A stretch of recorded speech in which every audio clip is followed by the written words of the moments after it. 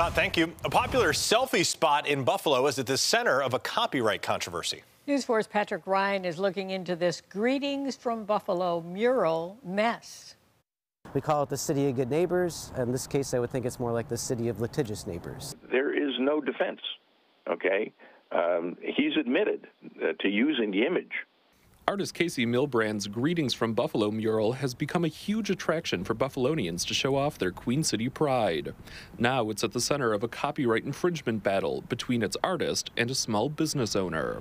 Without any announcement, I just got a $5,000 bill in the mail. So I thought that was interesting. I was kind of surprised. I didn't know what to do. Mark Moscato owns Buffalo Bike Tours. He leads his customers by bicycle to Queen City landmarks. His tour used to stop for a photo op at Milbrand's Greetings from Buffalo mural on Ellicott Street. Moscato featured those photos on his website and was slapped with an invoice from Milbrand to pay up or face legal action. As an arts administrator, I have a master's degree in arts management. I strongly believe that artists should be compensated for their work. But that does not mean that you could go around sending like hundreds of thousands of dollars worth of invoices without even any kind of discussion about the uses of images.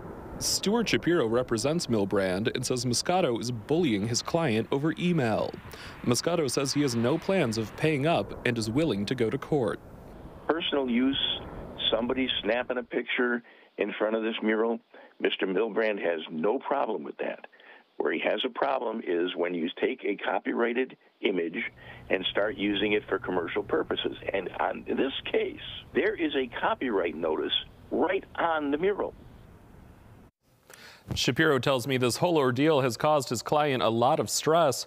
As for the future of the mural, the building manager where the piece was painted says he's keeping his options open and that painting it over isn't out of the question. In the studio tonight, Patrick Ryan, News 4.